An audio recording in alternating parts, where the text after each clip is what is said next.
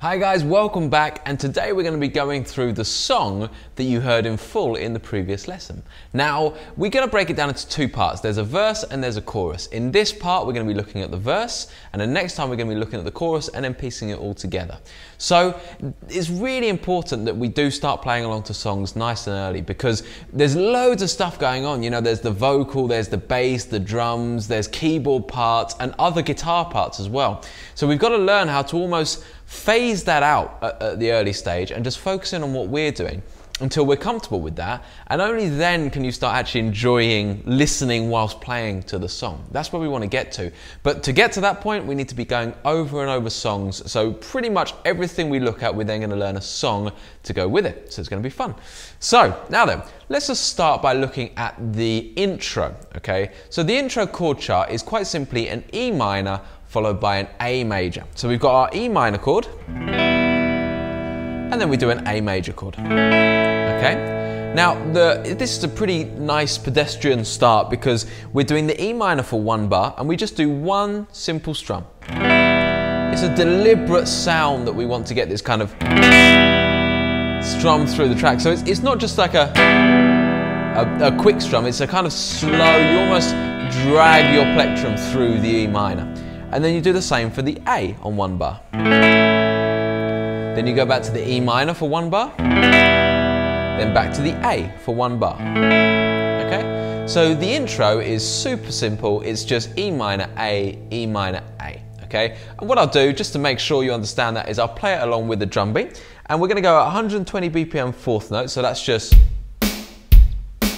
So your count is 1, 2, 3, 4, 1, 2, 3, 4, E minor, 2, 3, 4, A, E minor, A. And that's your intro, okay? It's a lot slower than that, but just for the purpose of demonstration so you understand it, that's how the intro goes. So that's the really easy bit. Now, when we get into the verse, we've got two verses throughout the track. Okay, and just if you've never heard the term verse before, or intro or chorus, basically your verse is the kind of typically the build-up bit leading to a chorus, and then the chorus is the big kind of sing-along part, and then we come back to a verse, which is again a bit more subdued, and then big chorus. This is your typical way that pop songs kind of work. Okay, so in this verse, the chord chart goes like this. We do an E minor for one bar, and an A major for one bar. We then do that same thing 3 times, so just like the intro. So E minor, A major, E minor, A major. So 3 times around that loop, okay? Then we go to a C major, so hopefully you've been practicing your C major chord, because we're going to strum that one for 1 beat, and then we're going to do a D major. Okay? So I'm not going to go through these chords because you should know these chords, we practiced them in one of the previous lessons. And that's 1/2 of your verse, okay? So to count you through, remember it's just one strum as well, the verse goes like this.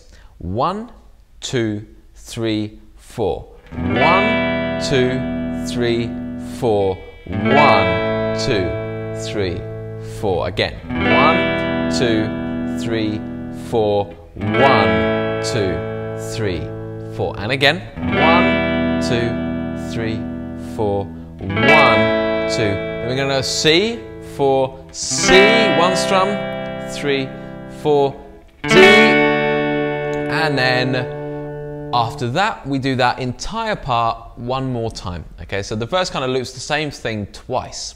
Okay, so that gives us an entire verse. Okay, and notice a couple of things. One, every time I do the strum, it's kind of this slow strum that I've been talking about, the kind of dragging through the strings, just to give it an effect more than anything.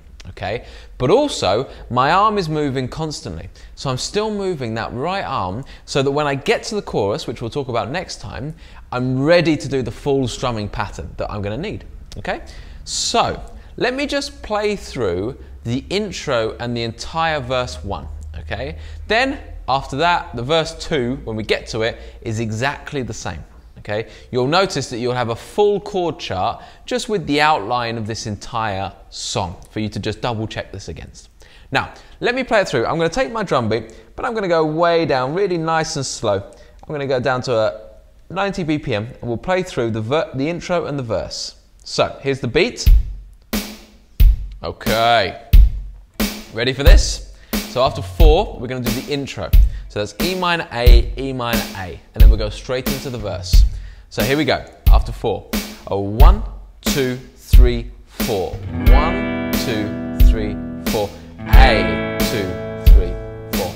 E minor, A. That's your intro, now we're into verse. So seamless change is exactly the same. A. Remember, we're going to do this bit. E minor, so we're in the verse. A. E minor. A. Now we're going to go to the C. Now the D. Second half of the verse. E minor. A. Okay, this is still the verse. E minor.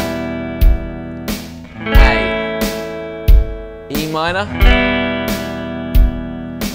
A. Then we're going to do the C. And then the D. 4. And we'll stop there. And that takes us from intro to verse, ready for the chorus. Now, what I suggest doing, guys, is trying to get it played along with me on the video. Remember, you've got your actual chord chart to look at, just to follow along to make sure you're understanding how the chord chart works properly. If you still don't quite understand that, then I'd go back a few videos where we talked about how the chord chart works. But if you understand it, then it should be relatively simple to kind of match up what I'm doing with the chord chart. Now, make sure you've got all that together, and next time we're going to look at the chorus.